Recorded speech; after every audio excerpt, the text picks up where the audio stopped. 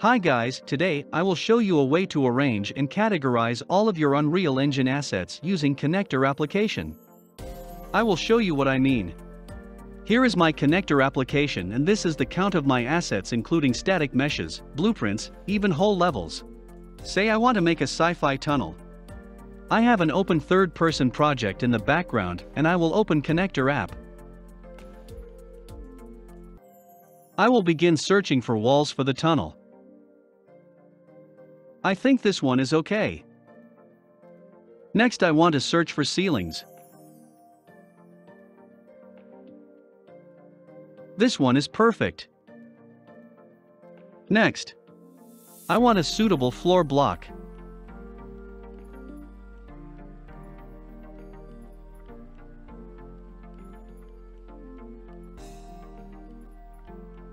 Then I go to my open project. All the assets that were highlighted are now loaded in the project. I only drag and drop the assets in the editor to make my sci-fi tunnel.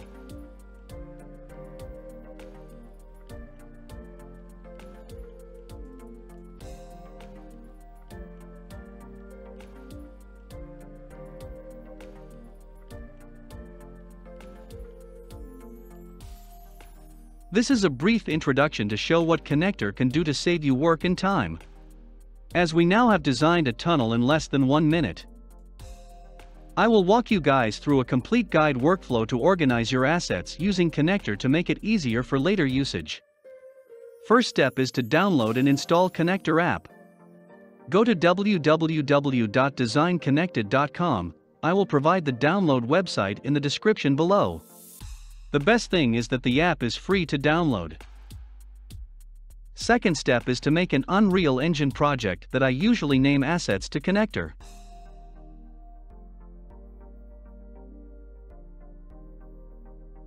Third step is to open Connector app and install the Unreal plugin under Integration menu, and this plugin depends on your Unreal Engine version installed. I am using Unreal Engine 4.27, so I will choose my version to automatically install the plugin. If there is any problem with the automatic installation, you can also do a manual installation.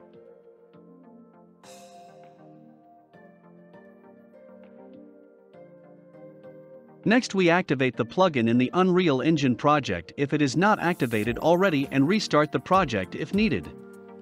Now we have finished all the required setup to use Connector app in integration with Unreal Engine. We will choose a pack from my vault called Ancient Treasures by Decagon Studios, which is a permanent collection Unreal Engine sponsored content for January 2019. For short, a permanently free asset. Then we will add it to our project by clicking Add to Project button, and we search for our project. The pack content will now appear in the content browser inside our project. On browsing our content we found 1 blueprint, 2 levels, 111 static mesh, 1 particle system. The next step is to open Connector app in the background if not already opened. Then we right-click on the blueprint asset, and we notice a new option available at the end of the menu. Export to Connector. After pressing Export to Connector, we specify the location of this asset in Connector library. I always try to keep the same folder hierarchy as in the engine to minimize confusion on reinsertion in another project. Then we check the Connector app. We will see that blueprint asset is there with the same name and thumbnail. Next we will do the same process to all of the other assets including the levels, static meshes, and particle system. We can add multiple assets at once, but try not to add all of them the same time as it may take a lot of time and the program may crash.